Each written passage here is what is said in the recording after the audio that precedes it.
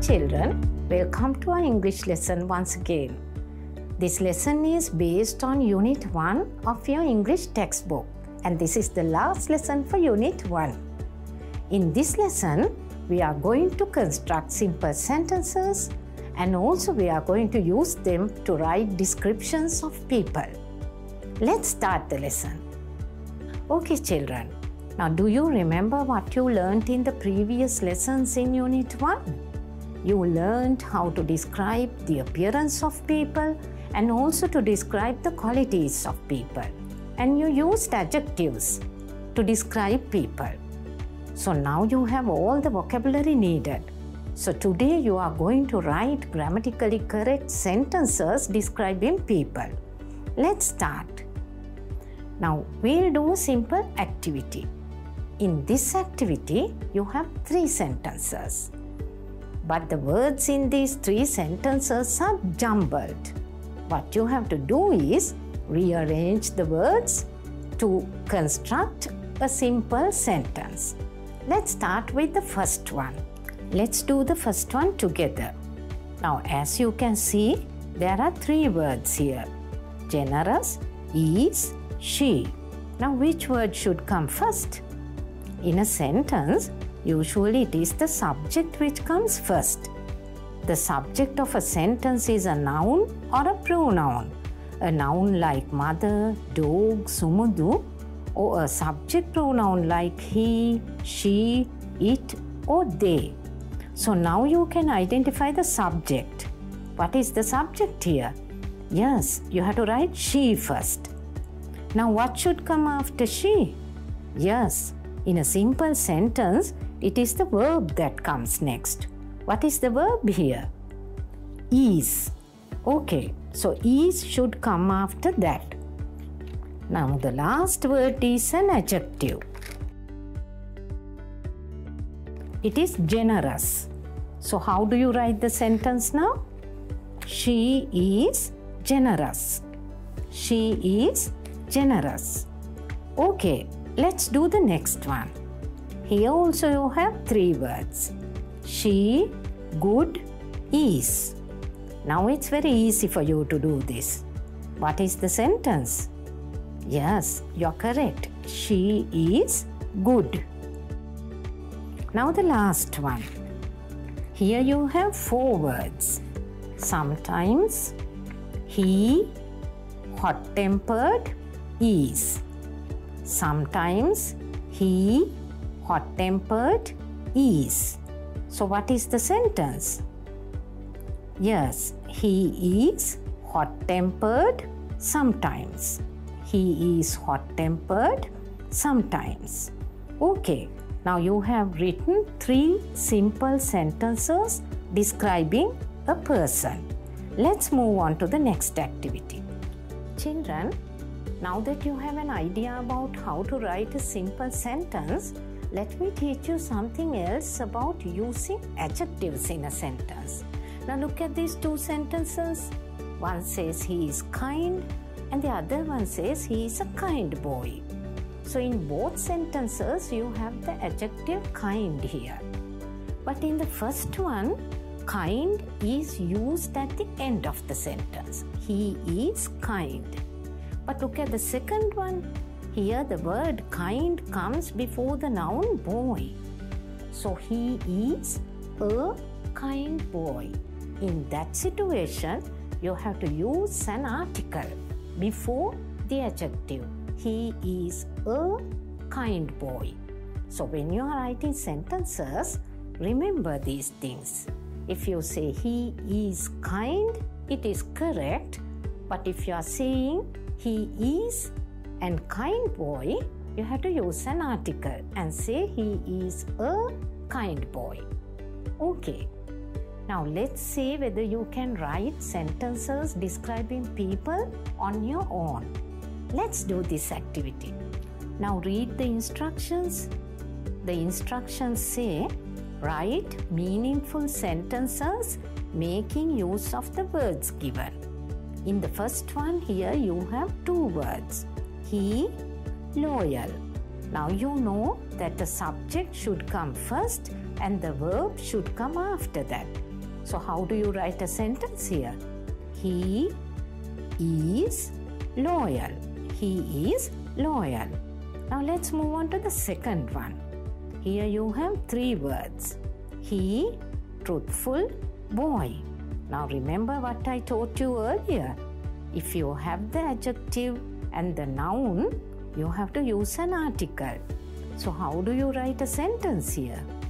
He is a truthful boy. He is a truthful boy. Don't forget to put a before truthful boy. Now the third one. Here also you have 3 words. She, obedient girl. She, obedient girl. So what's the sentence? She is an obedient girl. Why an this time? Because obedient starts with a vowel sound. So you don't say she is a obedient girl. You will have to say she is an obedient girl. Now the fourth one. She tall girl. Yes, now very easily you can write the sentence. She is a tall girl. She is a tall girl. Last one. He cooperative. How do you write the sentence? He is cooperative. He is cooperative. I'm sure you can write sentences by now. Okay, now that you know how to write simple sentences, let's describe your best friend. We'll do the activity by drawing a mind map about your best friend. So do you know how to do it? This is how you are going to do it. First you draw a circle and then in the middle you write the name of your best friend. And now you think of all the qualities of your best friend and write them one by one around the circle in the middle. You can do it now. Now let's write sentences. Now look at your mind map. You have the word obedient here. So how do you write a sentence about Tarindu? Okay, you can write Tarindu is obedient. Or even you can write Tarindu is an obedient boy. But remember to write an obedient boy because it's the vowel sound. Okay, take the next quality. Honest. So how are you going to write that? Tarindu is honest. But here if you want, you can even say he is honest. So you can say he instead of Tarindu. So he is honest or even he is an honest boy. Now remember an honest boy because here also H is silent and you have the vowel sound. Now the next quality. Next word says friendly. So how do you write a sentence?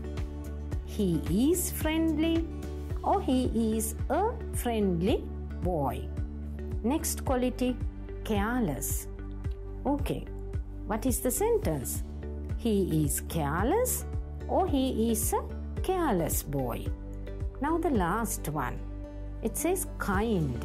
So you can say he is kind or he is a kind boy.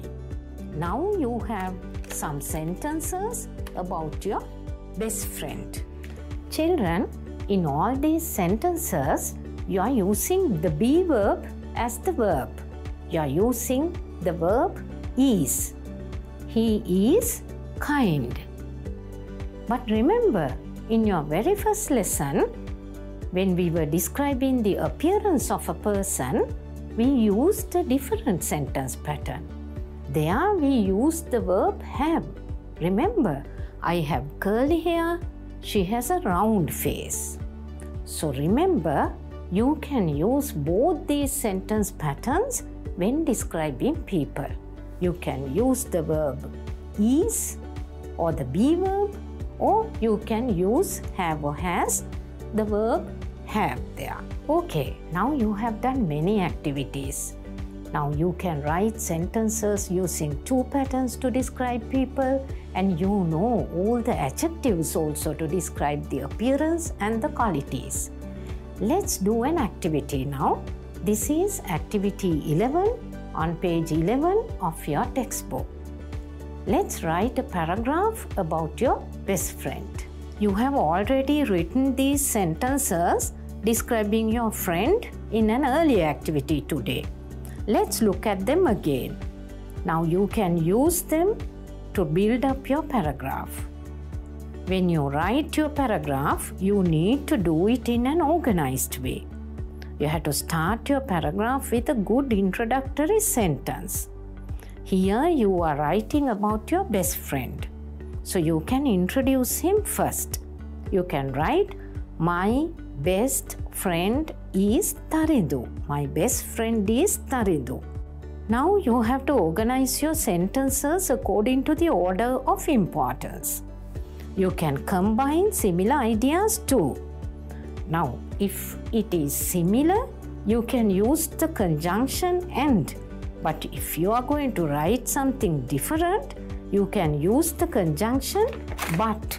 Okay, so you can combine the sentences like this. So you can say, my best friend is Tarindu. Tarindu is an obedient boy. He is honest and kind. He is a friendly boy, but he is careless. Okay, so you can write something like, I like my friend very much, or I wish him all the best, to conclude your paragraph. Then it is complete. Now look at the completed paragraph. Now we have come to the end of today's lesson. In this lesson, we practiced how to write simple sentences using be and have. And we also wrote simple descriptions of a person. Now children, you get similar questions in your O-level paper too. You are asked to write a paragraph in about 50 to 60 words.